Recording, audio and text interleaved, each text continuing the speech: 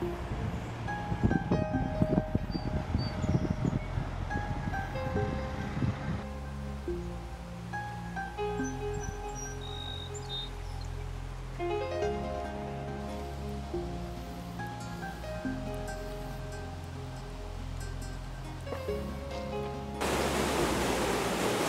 July the 24th, and sixth line is being installed, and expect a little rain today.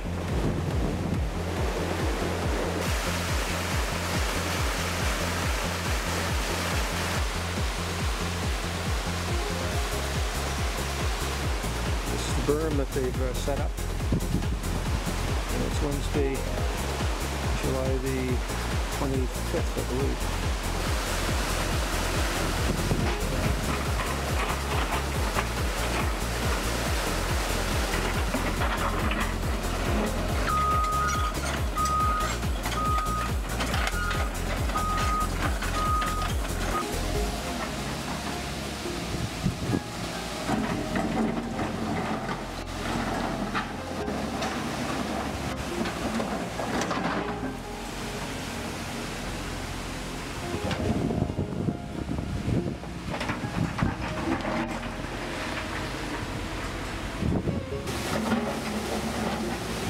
As you can see, they've placed another siltation berm.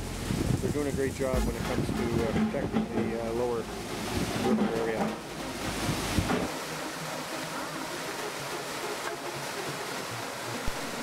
Week 2 of the Paper Mill Lake Dam rebuild was a busy week.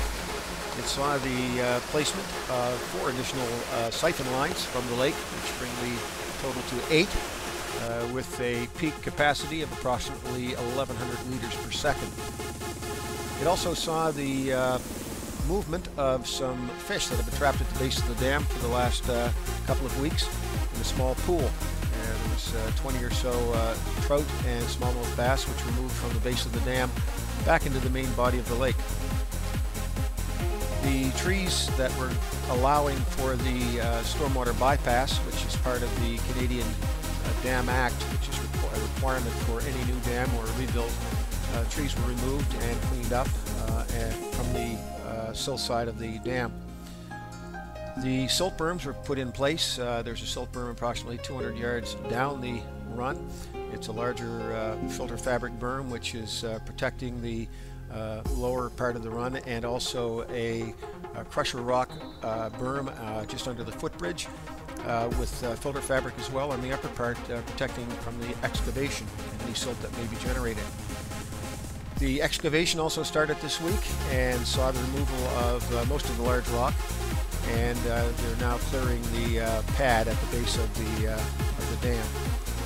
So week 2, it's been a busy week. The lake dropped approximately 4 feet. It's anticipated they're going to need somewhere between 10 and 12 feet reduction in the water level to fully facilitate the rebuilding of the dam. So we look forward to week 3, and stay tuned for further updates on that next week. Hope you enjoy.